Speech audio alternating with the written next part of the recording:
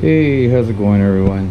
I just want to make a little video here of the HP Z420. Yeah, I got this one quite a while back off of offers up. I only paid $10 for it because when it booted, the button would start flashing and then go red. All it was the BIOS battery. I removed the BIOS battery. Up and running now. Of course, I put a new BIOS battery, but that's all the problem was to fix the problem. So yeah, got this sucker for 10 bucks. But I went ahead, thought about this, made it into a Hackintosh.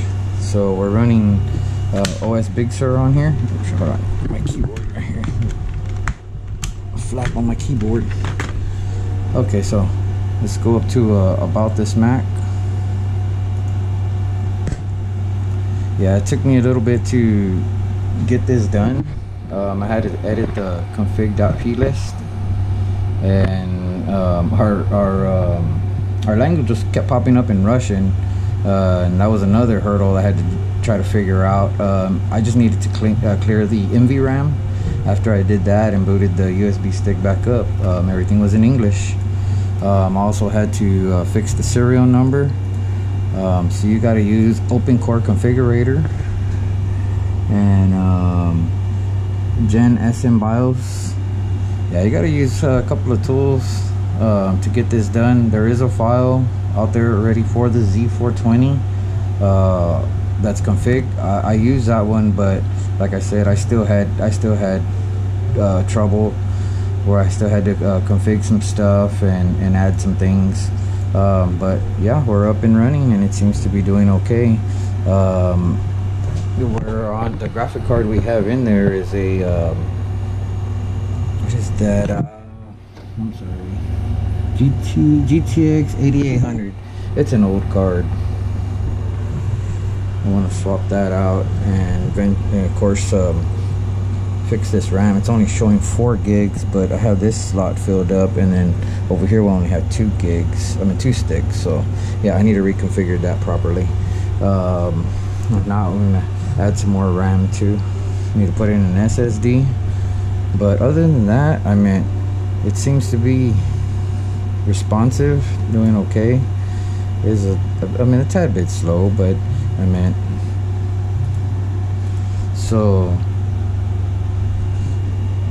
yeah, we're running the quad-core Xeon. And that is it. You know what? Let me open up Cinebench here. I think it's a 16 E5 1607 or 16 something like that. Let me see.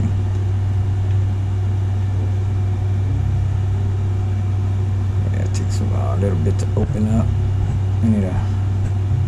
I was just seeing if I can do this. Now that I know I can, and I have my USB stick ready to install it again if I have to, I'm gonna go ahead and do all my upgrades.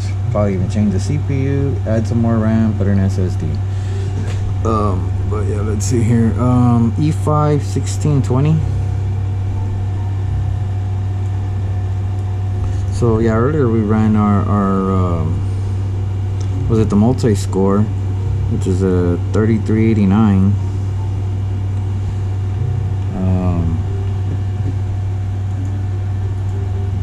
Yeah, everything's working. Internet works. I'm on Ethernet. I don't have a Wi-Fi card in there, but it does work.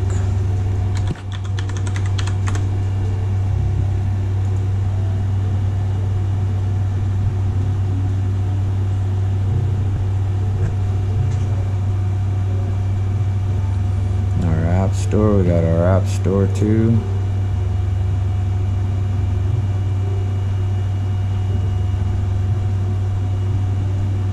Store. But yeah, I just wanted to show that. That's our HP Z420 Hackintosh running BigSur. Thank you for watching. Comment, subscribe.